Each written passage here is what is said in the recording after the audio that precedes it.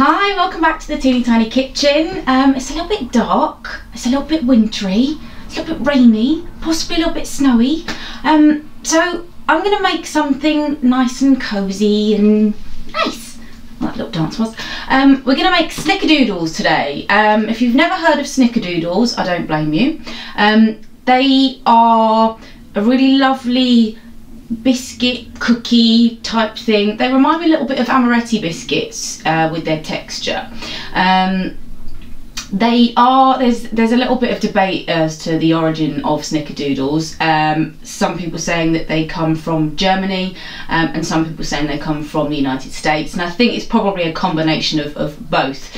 But regardless, they are super delicious and very easy to make, and they're basically just these cute little cinnamon sugar cookies.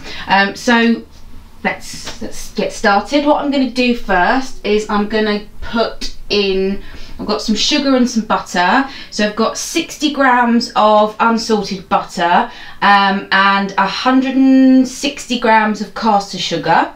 So I'm going to pop that into my KitchenAid bowl. Now you can do this with a handheld electric whisk, or you can do it by hand if you so desire, but as I say every time I do a video, I like to use the KitchenAid. So I'm going to pop that in, and with that I'm going to pop in some vanilla extract, and I'm popping in, find it, I think it's a quarter of a teaspoon. Is that a quarter teaspoon? Yeah, quarter of a teaspoon of vanilla extract. There we go. So we're just going to mix that all together until the butter and sugar combined and it's light and fluffy.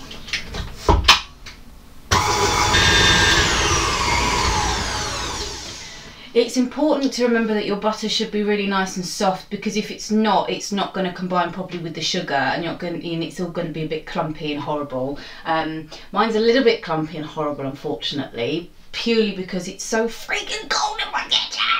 Freaking cold. So what I'm going to do now is, now that's all mixed together, I'm going to add 1 egg. And that goes. Give that a mix.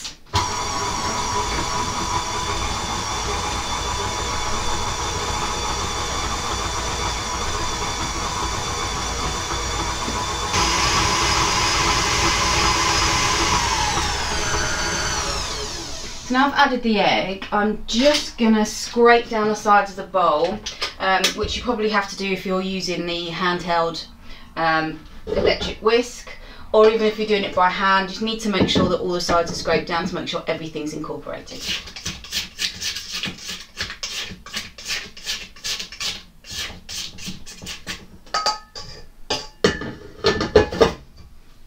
I'm going to give that another mix. That's gorgeous. I'm going to scrape that down again.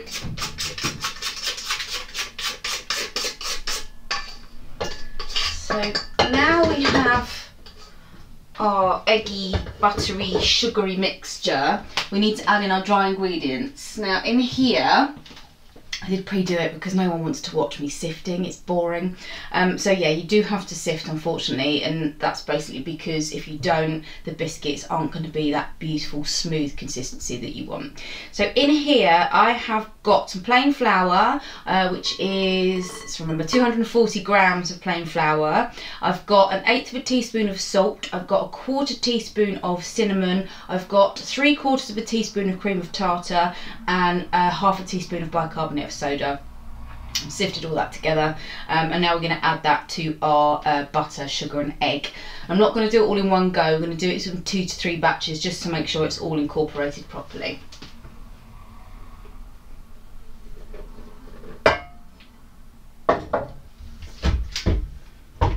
I'm going to pretend I didn't spill it all over the side.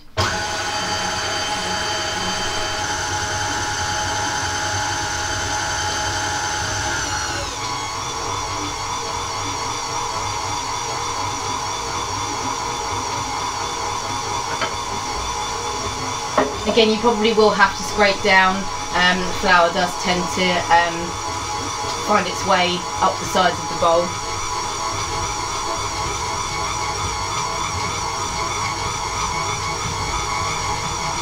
Okay, last bit of flour going in.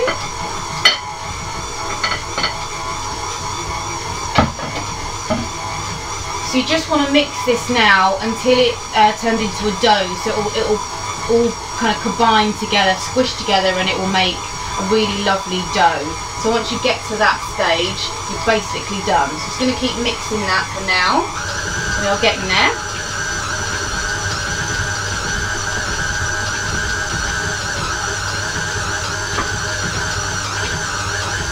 So our mixture's all coming together now. Basically because it's all coming together, it's all picking up all the bits of flour and everything from the sides of the bowl. So that's another indicator that your dough's ready, is that it will start picking up those extra bits from the side, and it'll all start coming together into a ball.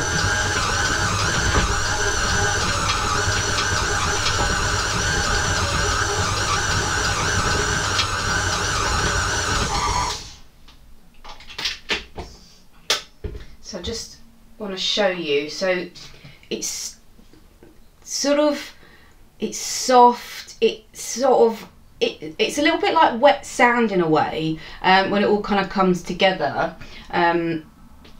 So I'm just going to get this off my paddle attachment. That out. Get this off.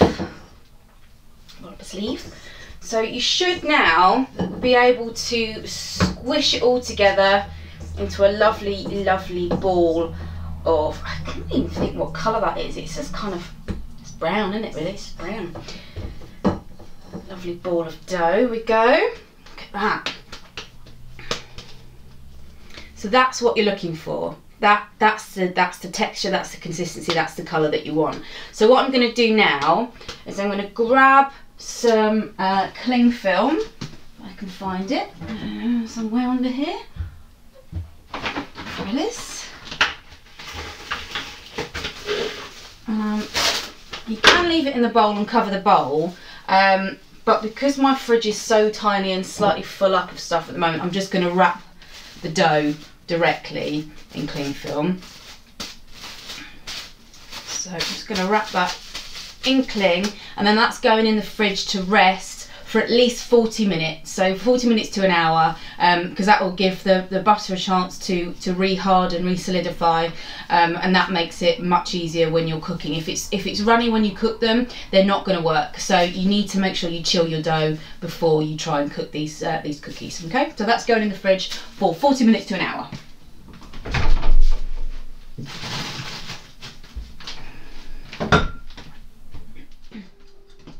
Okay, so my dough has had it sort of 40-45 minutes in the fridge. So just taking it out, and it's quite hard now, which is what you want. Otherwise, as I say, it's not gonna cook properly. So I'm gonna unwrap this. Okay, you can have a look and see. Ta-da! While I was waiting for that to chill, I have put the oven on. I've preheated that to 170 degrees, which is gas mark 3. And I've also mixed together 1.5 tablespoons of caster sugar and a tablespoon of cinnamon. And this is the sort of the coating of the biscuit. I've used golden caster sugar throughout, and that's purely because that's what I have.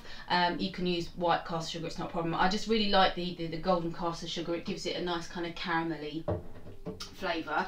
I've also got a baking tray here, which I'm just going to pop a bit of baking paper on just to make sure they don't stick.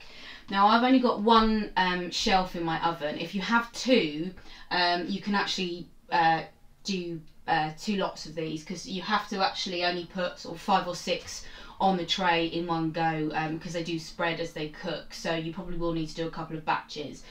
So mine's going to take ages because I only have the one shelf. But if you have 2 shelves and you have 2 baking trays, do it in you can do 1 batch on 2 shelves, trays thing. Yeah. Right, so I'm going to take the dough and I'm going to break off about a walnut sized piece, so that's probably a little bit too big. There we go, about that big. So what we're going to do, I'm going to roll it into a ball, and then I'm going to dunk it in my lovely sugary cinnamony mixture, just make sure the whole thing's coated. I'm going to pop it on a baking tray. I'm just going to squish it down just a tiny bit so it sticks, and I'm just going to keep doing that.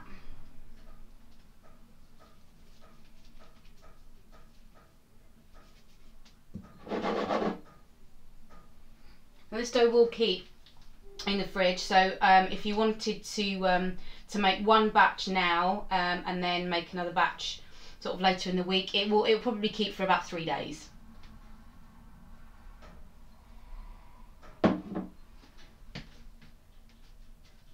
Leave some room between the dough balls as you go, because as I said earlier, they do spread when they cook.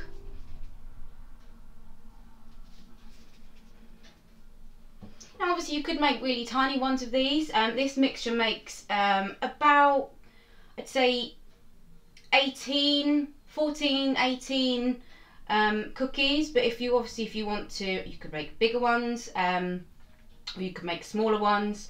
It's up to you. Obviously the smaller ones would be nice and dainty, and you could then fit a few more on your tray.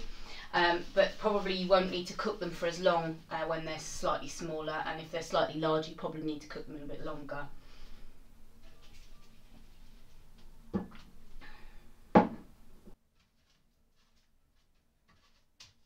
My oven tray is actually quite big, so I'm going to try and fit a few more on in this instance, but with a smaller tray I probably wouldn't chance it.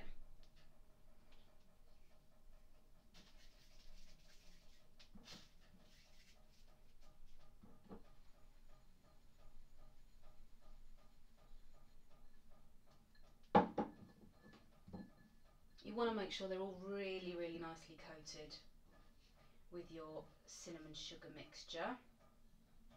They start looking a little bit like chocolate truffles as you do this, and actually it's the coating is it's a similar process to when you do make chocolate truffles, is that you want to coat them in cocoa or nuts, so it's that beautiful coating that you get on the outside.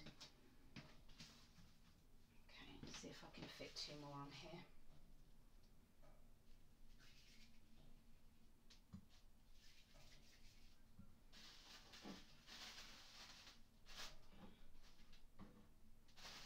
Wrap my dough back up. I just realised you probably can't see what I'm doing very well. I haven't set the camera up particularly well today. You can just kind of see me talking at you. So there we go. Cinnamon sugar, and a little lovely Snickerdoodle dough balls. Okay. So I'm going to wrap the rest of my dough back up, and I'll pop it back in the fridge. If you are doing in a few batches, I would recommend in between putting it back in the fridge, because as I said earlier, you want the butter to re-solidify so it actually cooks nicely. I've got slightly fake tan style hands from the cinnamon.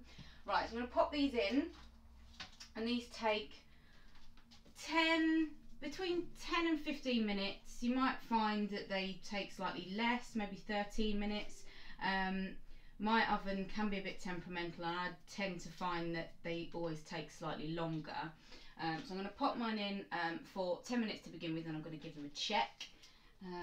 Just pop those in. Oh no, I've just lost one. I've just lost one! It's rolled off. Hold on. I saved him. Let's try that again, shall we? There we go. Alright, in the oven they go. I'm going to put the timer on. 10 minutes. And hopefully we will have some beautiful, beautiful snickerdoodles. So I'm just eating my own hair. I'm so hungry for my biscuits. In about 10 minutes. We'll see you then. Oh, they look perfect. Look at those. So they should all have these beautiful little cracks on them. They'll be slightly tough on the top to touch. And they probably will slide around. If they don't slide, they're probably not ready, but they should be a light golden brown and they should be slidey. So I'm going to leave those on the baking tray just for a few minutes, just to let them set, and then after that you take them off the tray and you put them onto your wire rack to cool completely. So I want one to be cool enough so I can show you the what the interior is like. It's too hot. Bear with me. I'll come back. Okay, so I have transferred my Snickerdoodles onto my wire rack. Okay. It's still a little bit warm, but I just want to grab one just to show you how they are on the inside. Look, look at that. You see? So they've got a really lovely kind of cookie type texture on the inside, but because of the cinnamon and everything, I can't really explain the texture. You just have to eat them, make them eat them. But so good. Excuse me, I'm just gonna see, do the smile on my face. That cinnamon sugar coating really just adds an extra depth. Don't talk with your mouth full. So tasty, so delicious. I am going to finish this now because how could I not? So there we go. Snickerdoodles. Please have a go at making them. Comments below. As always, I will put sort of around here somewhere what you need, the oven temperatures, that kind of thing. Like the video, subscribe, share, that'd be good. And I'll be back, so thank you for watching, and I hope you make these Snickerdoodles, because quite frankly they're just heaven. So yeah, I'm good. Bye.